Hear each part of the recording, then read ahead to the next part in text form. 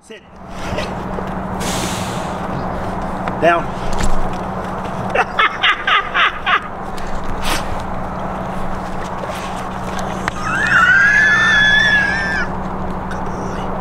Good boy. Good boy. Up.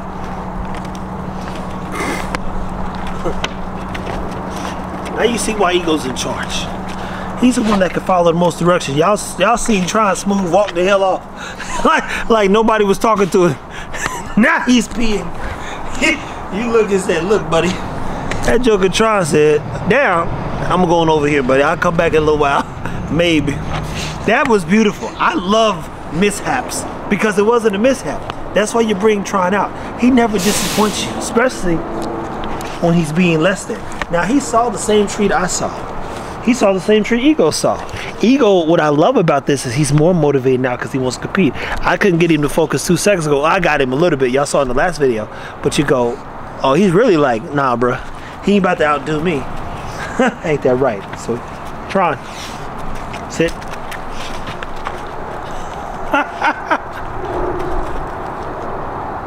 Down.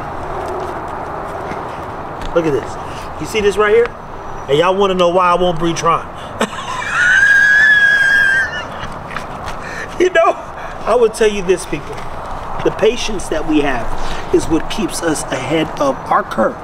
The American Bully, unfortunately, has been a breed that most people have gotten excited about and fell into because of how it makes them feel. The challenges in this life is how much better can we make the dog? And can you better the breed?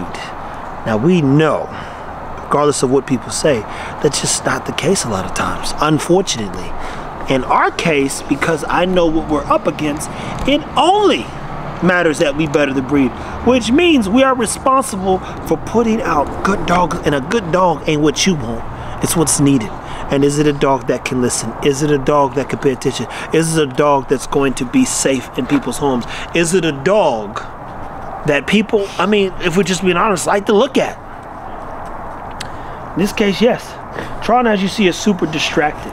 Imagine someone contacted me about Tron being distracted, or a puppy they had being distracted, and them going, Ego, come here. Don't come back now, bro. Good boy. Good boy. And I'm okay with that, people. I'm okay with that because he came and then he stopped, he paused. I didn't give him any more commands. I didn't tell him to sit. I didn't tell him to stay. I didn't tell him down. I just called his name and he came. Those are little small wins, believe it or not. And in that small win, I said, okay, he's getting better, but he also is getting more aware of Tron potentially, I don't want to say coming up the ranks, but he says, bro, you're never going to outdo me. Ego thinks just like me. It's like, okay, good luck, buddy. Good luck. Now, Tron can jump higher. He can run faster, but Ego's more strategic. He's got more mass, so he's a thinker. Even though Tron weighs more. That being said, people, we're going to let them play. I know what it's like to have 2 dogs in the home who don't get along. I've been there before. I'll be very clear in telling you, I got rid of them. One of them had to go. Because once your home becomes a place of discomfort, you no longer have peace. Not in your home, and I'm not going to have peace in a place where I have to take care of these dogs every day. Or not have peace, to say the least. So, if you have 2 dogs that you're working on, working with, and working through, as far as behaviors, the beauty about it is Tron is a beta. He also is not an alpha, which is a beta. He's not even a beta alpha. He's just a beta.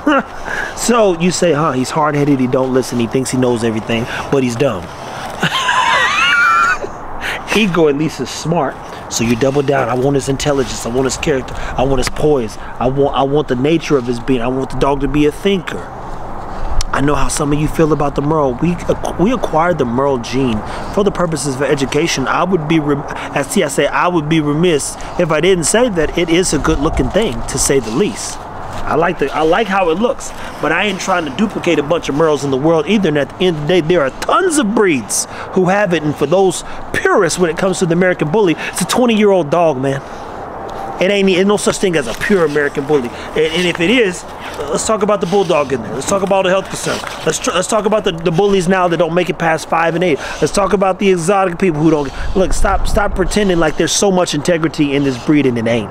That is not what this breed was. It wasn't based on integrity. There are people in the AKC in breeds that were created for the purposes of work, which means it had to be rooted in integrity, because if the dog could not perform or do something, then they'll put it down.